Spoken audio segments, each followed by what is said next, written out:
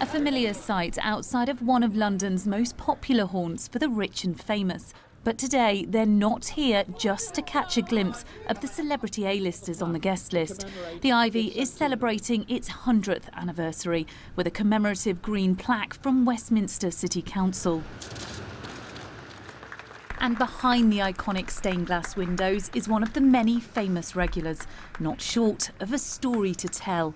Coming in here with some friends who will be nameless on the same evening that Princess Margaret arrived, and my friend disappearing from the table at some point, coming back extremely giggly. She said, "I've just worn Princess Margaret's coat."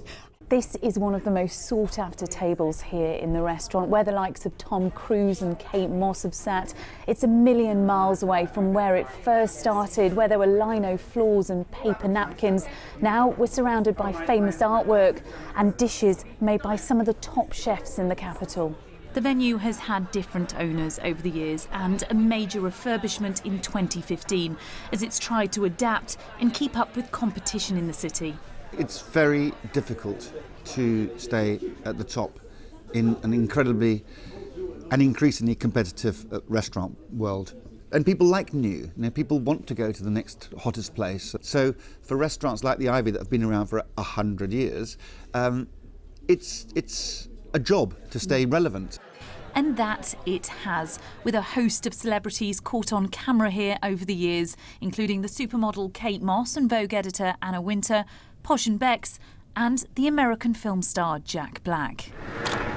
One of the people capturing those moments was Max Chisotti. The Ivy was always very important because you always get a good calibre of celebrity. It's just seeing, the lifestyles of the rich and famous, and in their more candid situations sometimes, not always just at official events.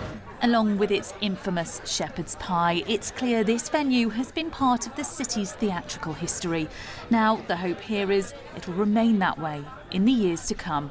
Frankie McCamley, BBC London News, in the West End.